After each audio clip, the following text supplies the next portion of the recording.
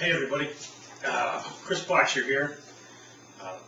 In kind of a bad mood today. I dropped $5 on a cup of coffee. It's ludicrous. Anyway, to cheer myself up, I had to pop in a horror flick, a little low-budget horror. I chose this release by Troma called Grimm.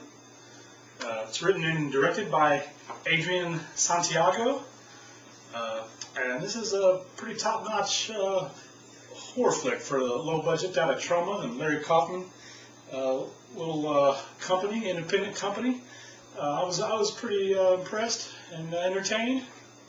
This is a 2010 release, and they did a pretty good job. It's a story of a young kid named Nicholas Grimm. Opening scene, he's riding with his parents in the back of a pickup truck. They're being held hostage.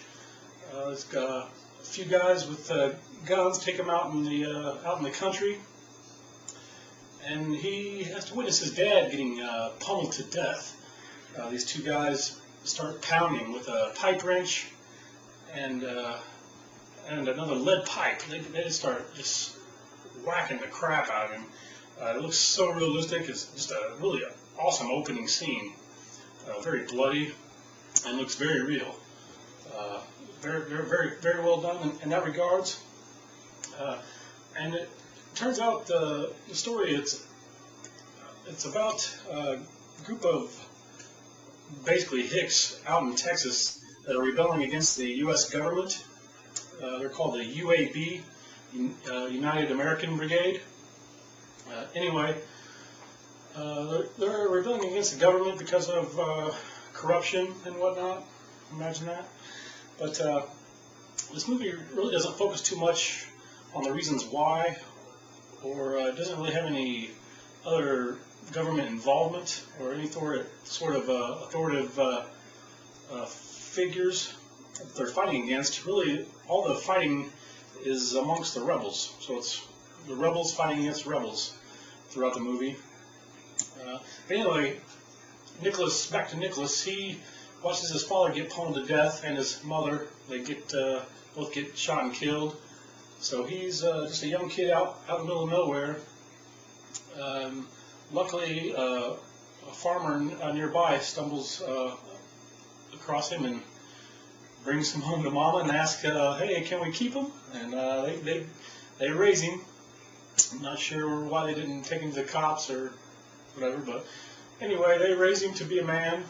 And then he seeks revenge against the evildoers that wiped out his family.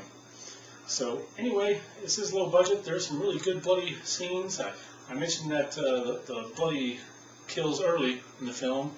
There's also some moments of torture, like fingernails getting ripped out. Some good bloody gunshots and some pretty decent action. Go with the cheesy acting and everything. It is low budget, but it's pretty decent debut film by Adrian Santiago.